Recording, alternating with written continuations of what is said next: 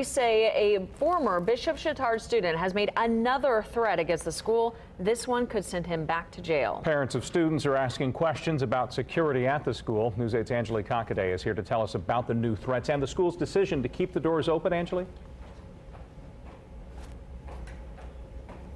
Good morning, Drew and Scott. That former student is 20-year-old Hunter Woolever.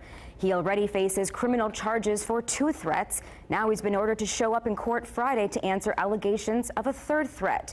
Wish TV was there yesterday as deputies served the court order against Woolever. The school claims Woolever posted a violent threat on social media Monday night, the 3rd such threat within a month. He had been ordered to have no contact with the school after his arrest last month. Woolever told detectives he posted the original threats to make school administrators and other former students feel uncomfortable. The first 2 threats forced the school to cancel classes on campus. This week, the school held classes despite the posting.